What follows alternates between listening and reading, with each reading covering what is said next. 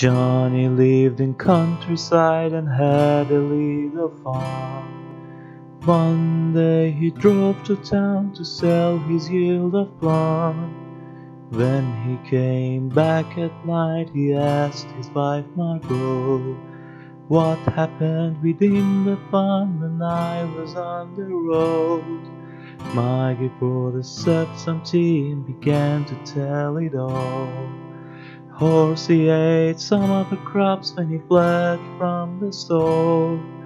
Doggy blew the hay away and Piggy crept to barn. The turtle swam in the lake and Chicky tore the yarn. Goaty bent the shovel's shaft and the cow broke the plough. Hens and roosters hid the eggs and Kitty went meow. Ground the flour to bake a cake and fed the goose and duck. The rabbit slept all along and Birdie fell off the truck. Johnny laughed the story off and kissed his wife goodnight.